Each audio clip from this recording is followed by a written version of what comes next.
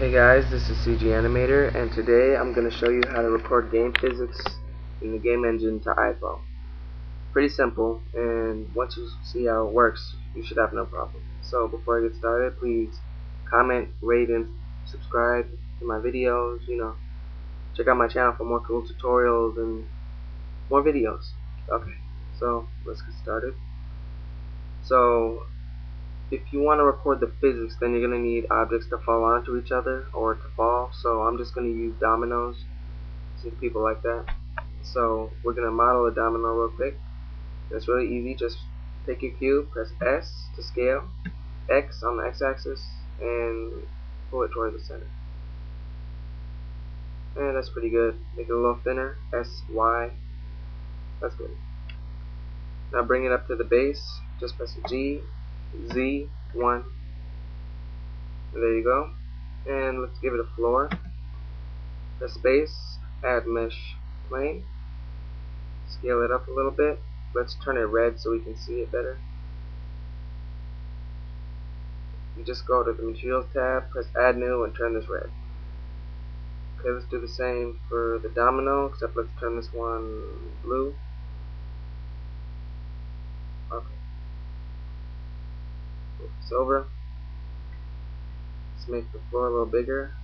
Press SX and move it. Okay. So let's make the properties for the domino to fall down.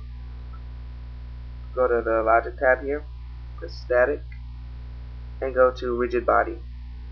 And this makes it so that it reacts to physics in the game engine. But now if we press P, it falls down. But as you can, if you look, then you see like this falls through the middle.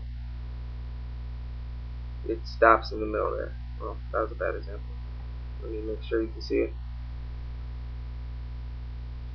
So, and that's a problem. You can't have your games reacting like that.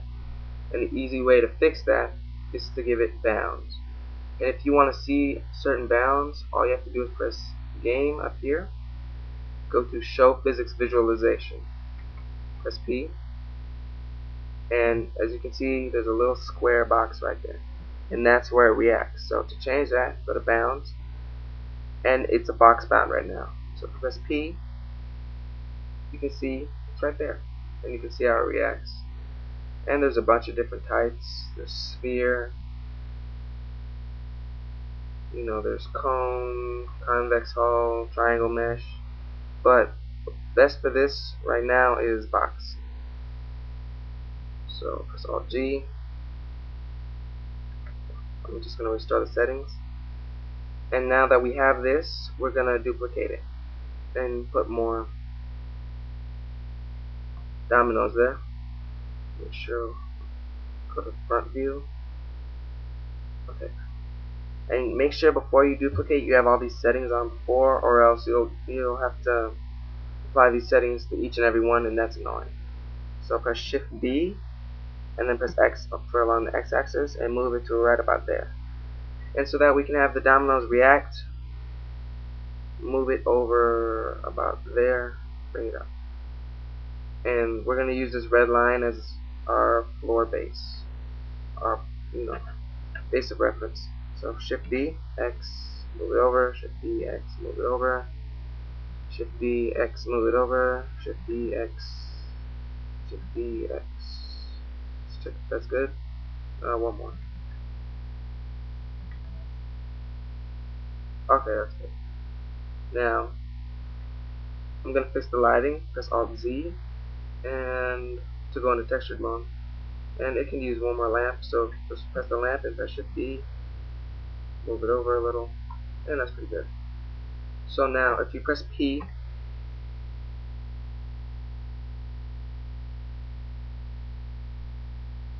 so the physics happens, and it looks pretty good. It looks pretty normal. I'm going to turn off the show physics visualization now, but if we press Alt A to play the animation, nothing happens. So if you want to record the physics, just go to game and go to record physics to game to IPO. Record game physics to IPO. So, and it does exactly what it says. It records the game physics and it turns it into an IPO. So you can play it back. So all you have to do to record it is press P to start the game engine, and whenever you want it to stop, just press escape. Okay, press escape, and if we press Alt A, then the animation plays, and that's pretty cool. And of course, you know, you can mess with IPO, like if we press this one right here, split view by right clicking, press split area, and click right here, go to IPO curve editor. You can see it recorded all this IPO, but you can see here that this one starts moving at about 125. That's when it hits. So let's say we go to 120. You can see it starts elevating there. So let's go press A to select all here. Press tab to go into edit mode here. And we're gonna box select right about there when it starts to move. So press B and drag along right about there. Press G, X, and move over. Box select is B, sorry. And if you press Alt A, it has like a matrix bullet time effect.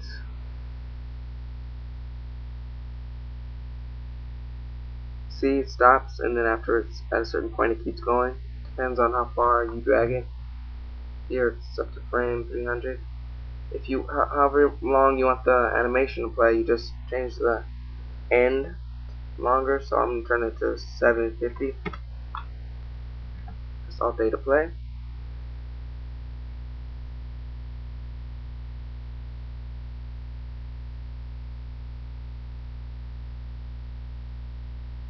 And there you go. See, it's really easy. Really fun thing to do when you're bored. If you want to make a cool physics animation. And it's cool for internal games too, if you want to have rigid bodies, like cubes falling down on each other or something. And that's it, you know. Keep watching my tutorials, rate and subscribe. Subscribe to my page, you know, comment, and all that good stuff. And keep watching my tutorials. Thanks.